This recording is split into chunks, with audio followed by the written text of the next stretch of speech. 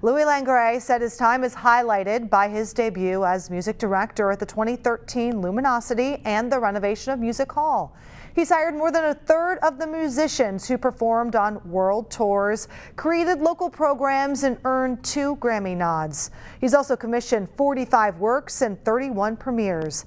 Langray says he is grateful because as a conductor, he's the only person who doesn't produce a sound. You can't demand it.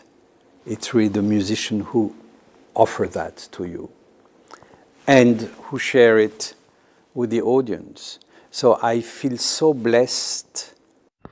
New at 5:30 what Langray is doing next and how music will always be part of his life. Langray's grand finale is May 10th and 11th at 7:30 and Sunday, May 12th at 2 at Music Hall.